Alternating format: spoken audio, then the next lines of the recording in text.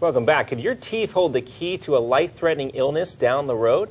Local families are getting an outlook on what to do with their children's baby tooth or painful wisdom teeth. Well, Liz Quirante shows us now with why, or she's with us now with why dentists are now pulling teeth with a purpose. Liz. You could say that. For years, pregnant women have been given the option of storing cord blood for stem cells in case of future disease or injury. Now there's a much more readily accessible source of those stem cells, and it's in your child's mouth. My tooth went to New York. That's right, your teeth went to New York. Rebecca is absolutely right. She recently underwent surgery to remove 2 impacted teeth, but instead of discarding them, local oral surgeon Dr. Andrew Slavin suggested they be saved for what's inside, stem cells. Impacted wisdom teeth are a great source of these stem cells. It was recently discovered that the dental pulp inside wisdom teeth and baby teeth contains a rich source of stem cells. Stem cells are different than other cells in the body because they regenerate and produce specialized cell types. They heal and restore skin, bones, muscles, and nerves. And that has opened the door to new medical treatments being developed to treat a range of diseases and injuries thought to be difficult or impossible to treat.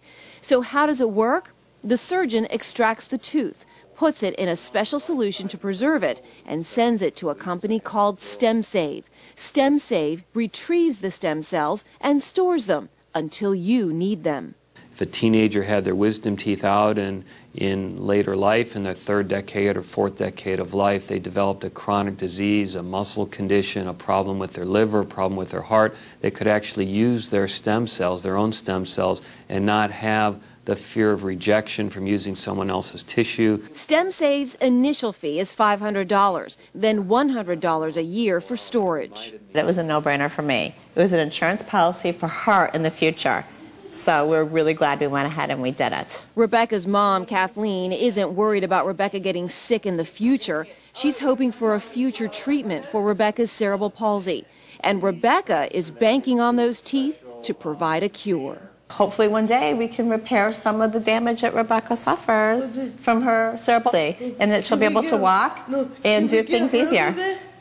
Hopefully, God willing, we'll see. We don't know what the future holds as technology advances. It's not 100 years in the future. It's not even 50 years in the future. It's probably like 10 years in the future.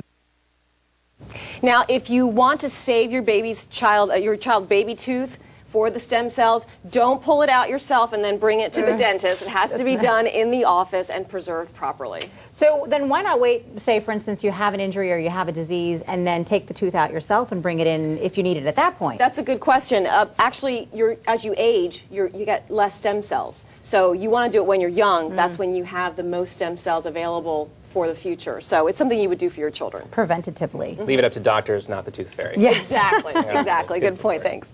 All right. Thanks so much, Liz. All right. Could it be true